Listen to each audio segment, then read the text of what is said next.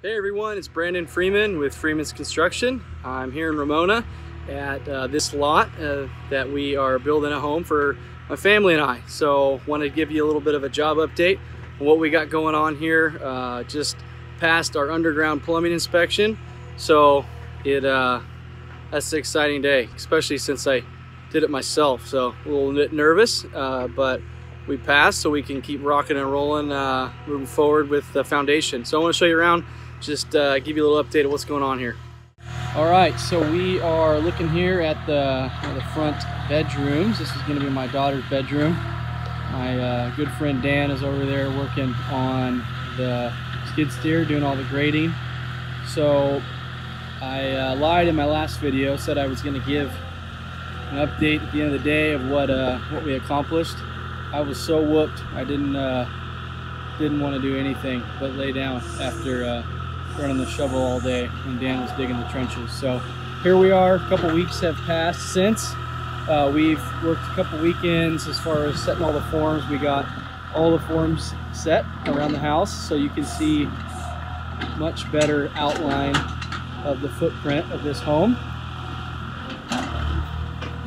So like I just said, we just passed the underground plumbing inspection, which basically what they're looking for when they come to do that. They want to see that the system is sized correctly, you have the right size pipe in the ground, you're using the right fittings, and you don't have any leaks. That's a big factor right there. So like I said, this is something I wanted to tackle myself, just because trying to save every bit we can in this project since it's our own home, and it paid off, so it feels really good to pass that.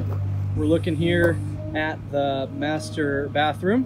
Shower there is on the left in that back corner, tub there on the right, sinks are going to be there. Let me back up here a bit. This is going to be the kids' bathroom and guest bathroom. Toilet right there in the lower left. All the vents for those fixtures. This is a tub, vent and drain for the sinks.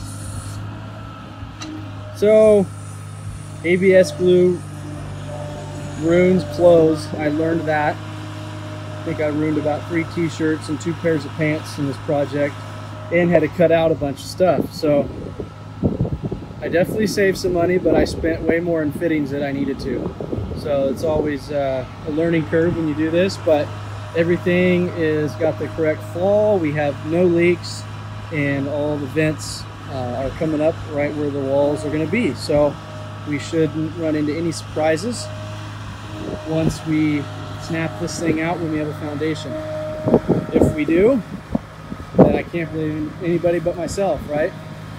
So we got about another probably week and a half, 2 weeks of grading this thing out and doing all the steel. That's kind of the next process. You can see here we have sand, and then there's a vapor barrier underneath that, plastic, visqueen plastic goes down. So we grade the sand out just 4 inches below the final grade, because we have a 4-inch slab. Then we can start tying all of our steel in the footings, and also the mat that's going to go on top. So next video should have quite a bit of steel down, and we can keep moving forward from there, and then we will not be too far off from getting some concrete in the ground. Then my daughter will have a place to drive her little car again. I know she's been anxious to get back on it. She's part of the foreman's parked her truck here again, so she may be out later to check in to make sure we're making good progress. So we'll keep you updated. Thanks for watching. Have a great day.